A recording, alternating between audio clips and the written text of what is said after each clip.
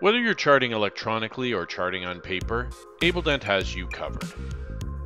You can access the chart using this button, or right-click or just press L on your keyboard.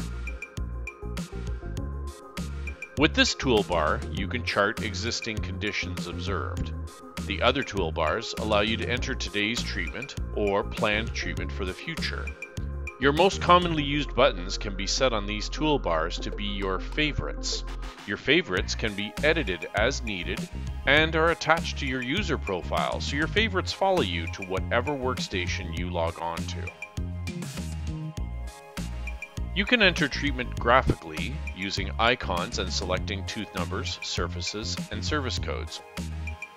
Or you can enter service codes by number.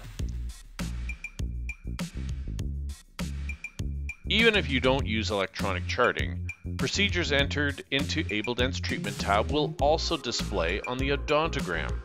So whenever you do decide to adopt electronic charting, a lot of the display will already be showing from previous treatment entered. Treatment planned items can be dragged and dropped as needed.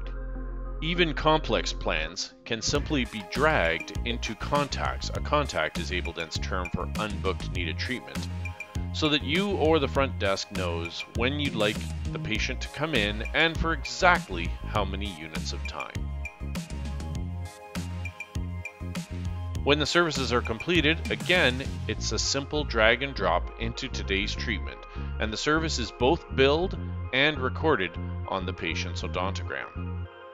ABELDent, helping you record your patient's treatment quickly and easily.